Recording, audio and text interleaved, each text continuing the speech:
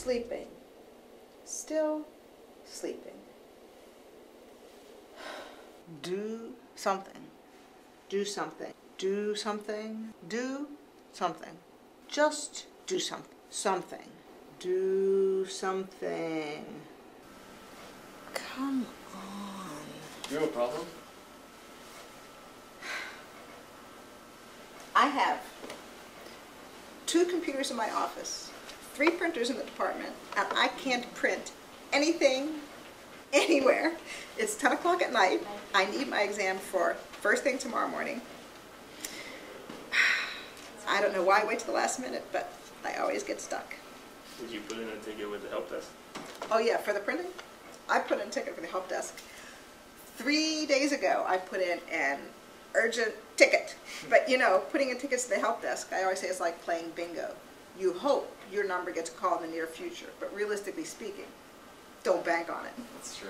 We both work at the help desk, and it's chaos. What are they doing with those tickets? I mean, don't they have some sort of priority, like faculty with urgent tickets, faculty with urgent tickets for 4 days, and now it's 10 o'clock at night? Ugh. Well, they have the priority system, but it just doesn't matter. They just put in the ticket in the system and then it gets forgotten about. No, I totally believe that, because what I'm going to tell you would be more funny if it weren't true. But I can tell you how many times I put in a ticket, and they have like some sort of program that will automatically send you a email 6 months later, and it says, your ticket has been closed. That's it. Your problem hasn't been solved. Exactly. Frankly, 6 months later, you don't even remember what the problem is, or you've learned to live with it. And that happens all the time to me. And I don't know what the students are doing, because if the faculty get this bad of service, I can't imagine what's going on with the students. Our friends usually just call us. Like, I get text messages and calls about like how to use software, like problems with the computer itself, hardware, anything. So that's pretty generous of you guys with your time to be helping out your fellow students. Yeah, we're thinking about actually start up maybe a company or something. We're doing it for free for so long, we might as well get something out of it. So I like your way of thinking. A website, really? Yeah. Well, is that going to be a little bit sketchy? I mean, because you guys work for the computer center, if you're like getting people to pay you to do computer stuff. Yeah, we're trying to stay low and under the radar. Yeah, we have to be discreet about it. Kind of like an undercover website. Only the right people know about it. Exactly. Yeah. Well, so are you thinking to like have it say that you fix computers, or you're not quite sure how vague you're going to be? Yeah, we'll have to figure it out. It's kind of a dilemma. Well, you know, some professors would like to be on the list that knows where that website is, because believe me, I'd be more than happy to pay when I'm desperate to get something fixed. But it's tough. You don't want, the administrators finding out. So.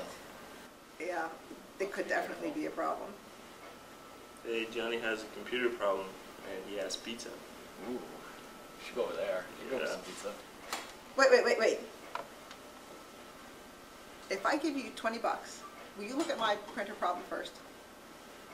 It's got to trump pizza. 20 bucks has got to trump pizza. Yeah, we can get 2 pizzas for 20 bucks. Okay. Sounds pretty good.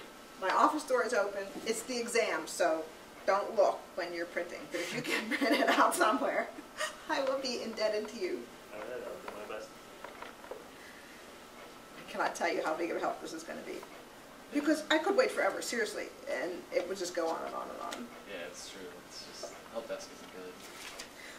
You know, I hate to say this, but Clint seems to text message a lot, or is that just my imagination? Yeah, all of his friends just send him text messages of their computer problems, and then he'll send him a text message back with the solution. Oh, that's pretty good. Yeah. That's not bad. Works pretty well. You know, it's embarrassing to say, but I have only ever sent one text message in my life. It was, "Happy birthday, Max."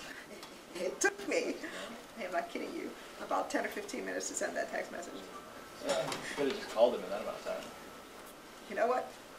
Maybe this year I'll give my phone to you and you guys can send in the message for me. It'll probably only take 5 seconds. Do you think that's mine?